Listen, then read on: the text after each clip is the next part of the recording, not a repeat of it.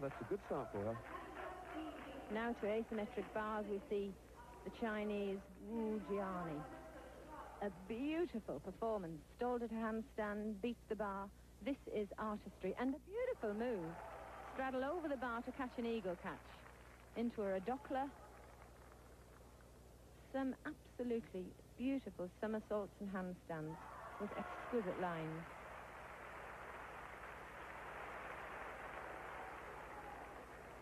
And a hex tuck back somersault to mount. She had everything in that. Monica, it looks as if we might see the Chinese women picking up where the men left off. That really was beautiful originality and elegance in their optional exercises. This, to me, is what the sport is all about. And the score is 9 points.